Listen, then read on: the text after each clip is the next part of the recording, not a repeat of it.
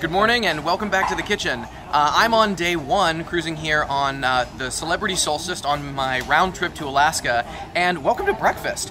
This is my new buddy, Wilmar. Hello. I gotta tell you that this place is like the United Nations of food. Anything you want for breakfast here, from around the world, you can have. So Wilmar, walk me through what we have here. All right. Here we have our Danish over here, and our Danish is different flavor every day. Danish, all right.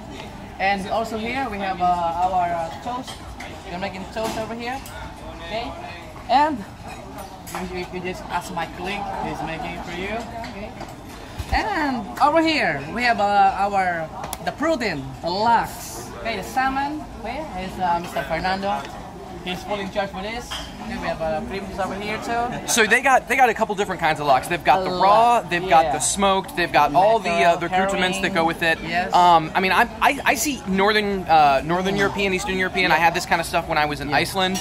On the far side there, you've got the more like the Indian side. They've got pompidou, they've got congee. Of course, all the American classics. You've got you know, your breads, your toast. You need, if you want, we have a carving tool here.